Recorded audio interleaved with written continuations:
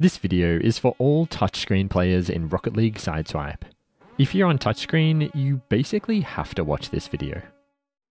Are you tired of double tapping joystick to start air rolling? Have you just learned to stall but keep noticing that your car randomly starts air rolling after a stall? Well, good, because I'm here to tell you that I have the perfect solution to both of those problems, and today I'm going to teach them to you.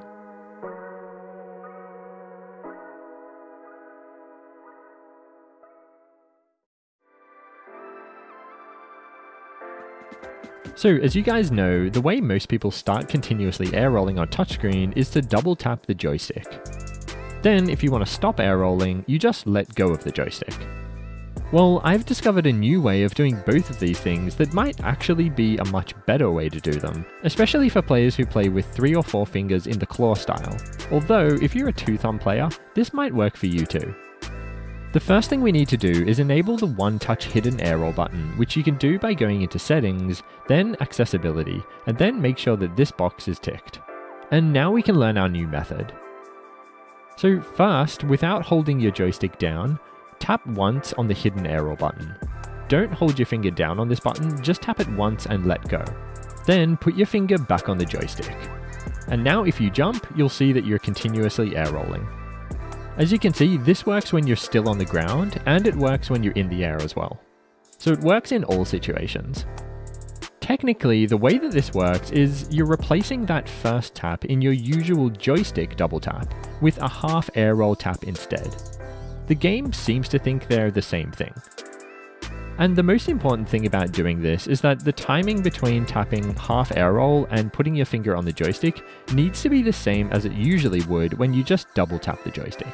So basically, pretty fast. If it's any slower like this, it won't work. And if you hold your finger on the half air roll button when you put your finger on the joystick, it won't work then either.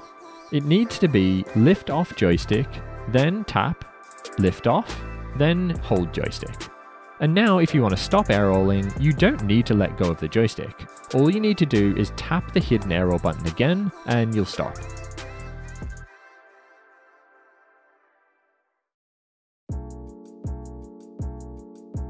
Okay, so one of the most common complaints I got from you guys after I made my stall tutorial was that your cars would randomly start air rolling after stalling.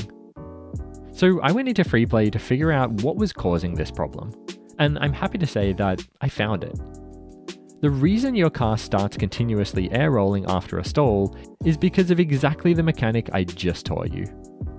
If you press the hidden air roll button, then immediately put your finger on the joystick, your car starts air rolling. And that's exactly what's happening during our stalls. We jump up, take our finger off joystick to do a neutral jump, then tap half air roll and immediately put our finger back on the joystick, which causes our car to air roll. Now, if we want to fix this problem, we've got a few possible solutions. The first is to just never let go of joystick. Try to put your finger in the center and then do your neutral jump. This will fix the problem. Another solution is my personal favorite, which is to change the order of our button presses. Instead of going let go of joystick, jump, half air roll button, back on joystick, we should move this to here, putting our finger back on the joystick immediately after jumping. As I said, this solution works really well and is actually my recommended solution, the one that I personally use myself when playing on touch. And the last solution I could come up with is to hold your finger on the half air roll button and then put your finger back on the joystick while you're holding it. Then you can let go of half air roll and press it again if you need to. All of these solutions work totally fine, and they're really just up to you. So get out there into the hoops arena and give them a go. See which one works best for you.